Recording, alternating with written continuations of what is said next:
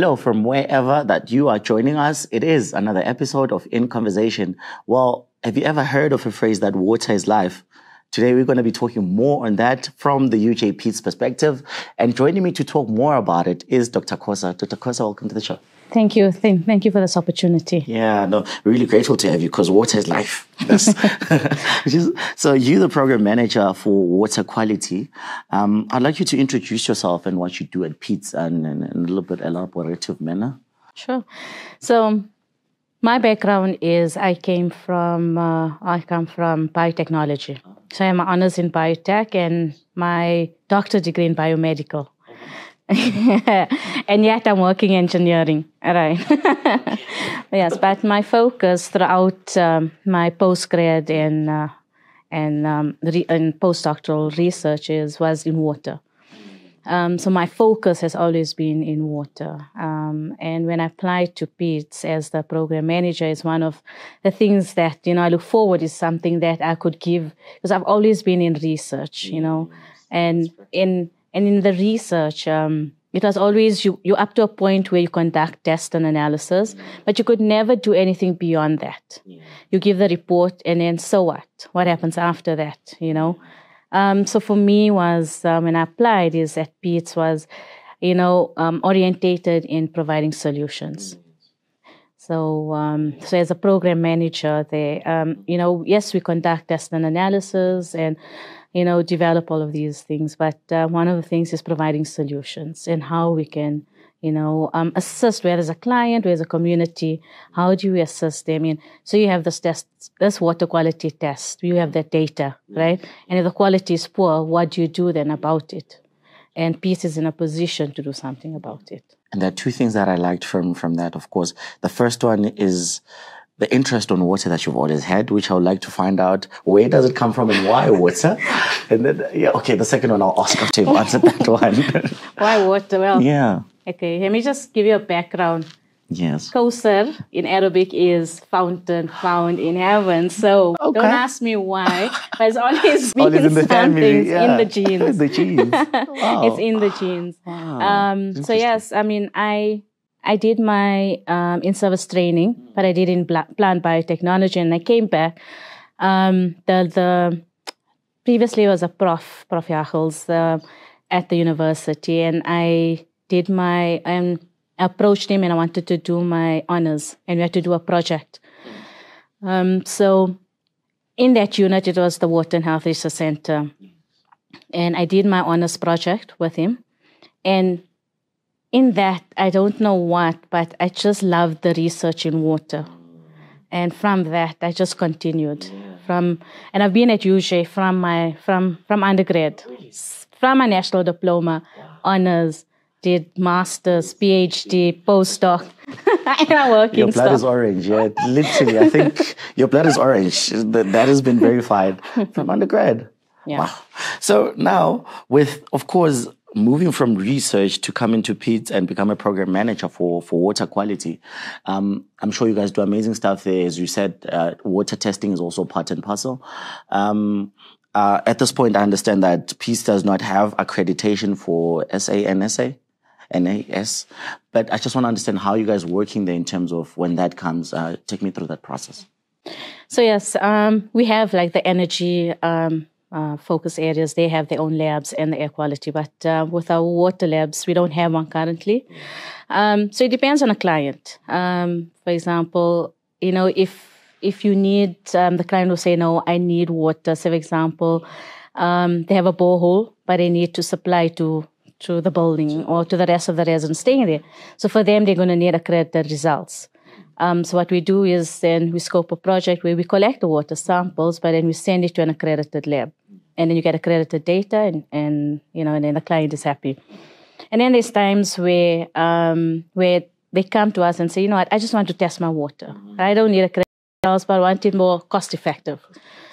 Then we take that, then we scope a project where we collect the water samples, but then we send the samples within UJ's lab. So we have like the Water and Health Research Center that does the microbiological testing.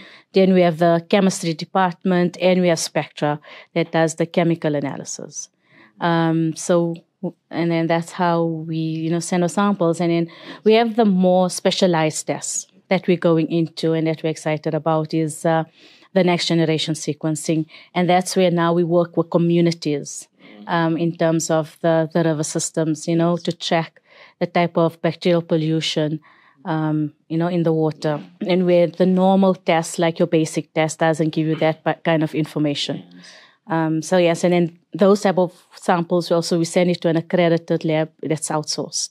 Interesting. And well, hearing you speak there, it for me, it gets to be interesting and amazing that at least, of course, apart from clients, the community is concerned about the quality of water. How has been the experience in terms of people being concerned about water quality, and are people aware in terms of water quality? And you'll be surprised and amazed at the numerous and how many NGOs and NPCs are out there that are actually working in the space. And they're working with communities and trying to, we have several projects, Bosmont, Rivoli, Hanops, Lawrenceville. Yes. I can name you just locally. The various projects we work with communities and that are affected by the quality of water that passes their community. So yes, you'll be surprised and amazed at the number of people, that's requiring water quality testing, wanting to know the type of water and the quality. And some of the areas, the quality is quite bad. And they're wanting to improve that quality. And some, are so little in this space that they don't know who to ask for help and where they should go to. Yeah, it is. Because it is, of course, a concern to public health. Water is very important. And could you share some insights on how collaboration with Water, Hygiene and Sanitation Research Center have contributed to understanding the impact of water? So as Nikki was saying, one of her favorite projects that you don't want to speak about is the one in the Eastern Cape. Okay. Right? You must have heard from the VC and all of them punting about the Eastern Cape project where 400 hydro panels was installed and they were donated by an international foundation. Yes. And those panels were installed in the Eastern Cape in 2 villages and 2 schools. Yes. And we collaborated with Water and Health Research Center. So we got funding. So PEETS got funding from the URC, from Phoebe's department, to conduct research in Eastern Cape. So yes, source, going is, we work with communities. And so we don't want to just dump technology, in communities. We also want to, see the needs, the local needs, and then, provide a solution to their needs. So the Water and Health Research Center went and conducted water quality testing on the source water. But not just that, they also tested the environmental water surrounding the area. So if the hydro panels water isn't, producing for that day, then they also tested the other water, so the environmental water, and then the water that's collected in the container water. So they tested that as well. And so that's the type of research and collaboration that, that we conduct. So yes, and that's one of the projects that had impact, on public health. Yeah.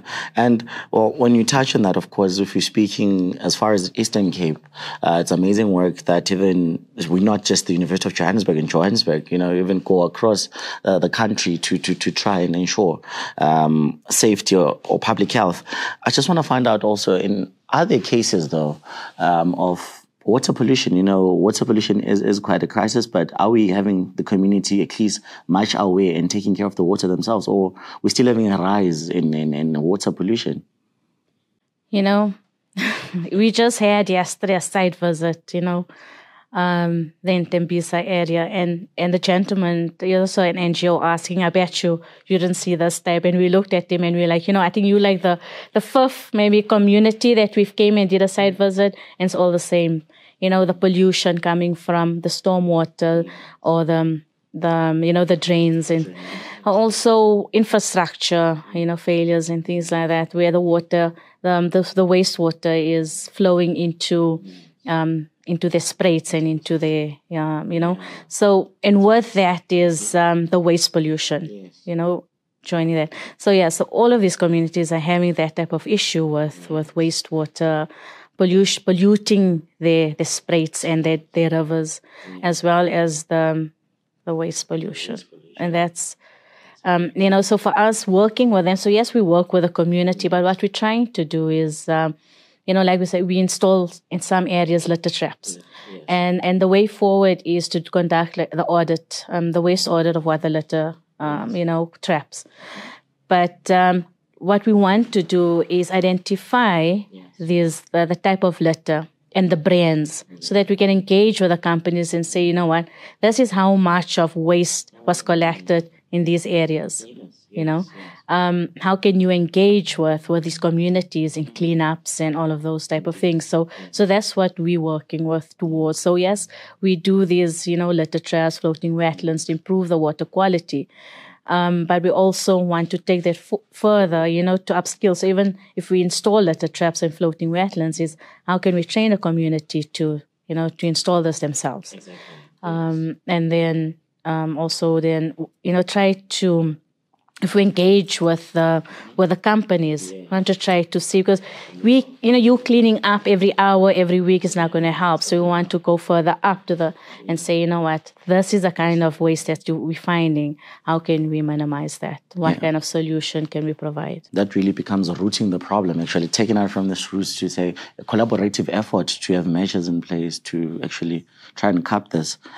Oh, interesting. And what are the key objectives driving the vision of a water testing laboratory as an accredited water reference laboratory? So that was a long one.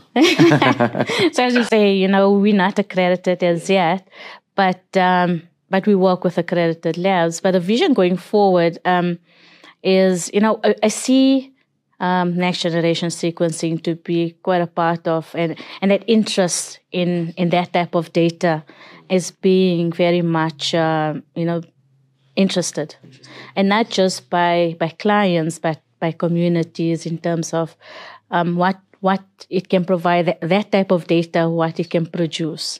Because usually, there are monitoring points where, department, municipalities have the various points on the rivers and things like that, where they just do the basic testing of microchemistry. But it doesn't give you the extent of the contamination. So the next generation sequencing actually gives you what is in the water. And also, you can track your pollutants. So that's where we're excited about, because we've just from last year started this type of testing, and we've already gained momentum and interest with this kind of testing. So, and also it's like one of the first for us that we can produce such data, in Gauteng. In Gauteng. Yeah. And it is, of course, it really sounds next generation. It's the next level. It is the next level. Yeah, it is definitely next level. So that's where we're excited that we're going. That you're going. And also, I want us to touch on the role of cross-disciplinary collaboration. Why is that important, and how is it important? That's very important. I think most of our projects are cross-linked. Like I said, we've worked one with Water and Health Research Center. We have various other projects as well, where we're working in the Klip River, and we work with the geography department and the professors there from the geography, and where they do citizen science, the type of research. And while we do the monitoring of the water quality, we have that project. Then we have one of the projects where we had data. We published an article in Victoria Yards, and we presented this article, and it's very technical to say, so much of bacteria is found, and and this type of bacteria, and I'm not sure if you could even pronounce a bacterial organism, the genus and the species. Yeah. And when we presented this, they said, okay, can you just lower it to us community people? So what we did, or what we're doing going forward, is working with graphic design to do infographics of this high level data that we can present to communities. So that's another way. We don't just work with the scientists, but you also work with the designers. Other projects that we're working with is like the Annandale Bridge. So it's a community that wanted a bridge to be built over, so when it floods, the community can't cross that area. So we're working with industrial designers and civil engineers to assist us in designing this bridge so we can present it to them so they can get that bridge built.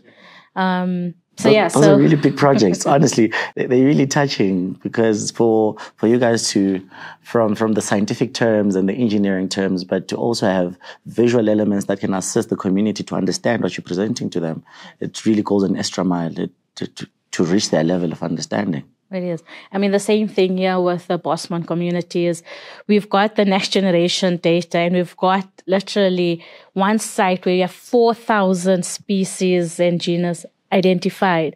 And how do you present that to a community? So what we want to do is, get infographics with the Department of, graphics and to see how we can now, disseminate this data to not just the community, but as well to, government and industry that's in a surrounding area. How impactful will this data be to them? Indeed. It carries more weight actually because everyone can understand it now. Even coming up with solutions become a collaborative work for everyone because we understand the problem. This can be a solution to it. I had seen, when I explained to them, they all look at me like, what are you talking about? So when you actually bring it down to explanation to where a community can understand, it's more impactful. Indeed. Wow. I'm really touched by that. Well, Dr. Kousar, we're almost at the end of our interview, but of course, I'd like you to speak a message of encouragement, of course, related to water quality. How can the community participate? How can stakeholders participate? How can we as students, as a person who's watching, why is water important and how can they also contribute to ensuring that the quality of water is at its best? As you said, water is life, and we see our rivers being polluted, and the river is not just, where you look at it, it runs, it flows. There's many activities that happens in the river, whether you have recreational, where you have kids playing in the river, or you have people, communities where, they do their rituals and things like that. Our rivers are so important. One of the things that's so important is for young generation is, to educate ourselves. One is, waste, litter. It's so important. It's easy just for you to throw that litter like that, but you don't realize where that litter ends up. It ends up here, but when a flood comes and everything else, where does it go? It goes down into the river, and the river takes a huge beating with the waste, So one thing is for us and, as a young is to educate ourselves, throw that litter, in the dustbins. And also in terms of water quality, I mean, as I said, in 2030 to 2050, yes, water will be gold. You'll be fighting, there'll be wars around water. So we need to be very mindful of how we use water, how we waste water, and also think about going forward from now is how we can recycle your water. Don't think, oh, yes, we're privileged. Let's open up the tap. Let's run it for 30 seconds, 5 minutes, have showers for like 1 hour, 45 minutes. We need to be mindful for all of that, what we waste now, come generations won't have that. So just to think of that. Yeah. And have that in the mindset. True. Well, thank you so much for joining me. I'm sure whoever is listening probably took that, must note down to say, of course, we must change our habits. Of course, we have normalized things that are really dangerous for society at large. Yeah. Well, thank you for joining me again and again. Water is life. So having you makes me feel like, okay, yeah, I'm regaining life consciousness. Well, there you have it, dear viewers. It has been another informative episode when we were talking about water quality. I got to learn a lot and learning more how to contribute in us taking care of water and ensuring that the quality is good. My name is Bongani. Thank you for tuning into this episode. The University of Johannesburg, the future reimagined.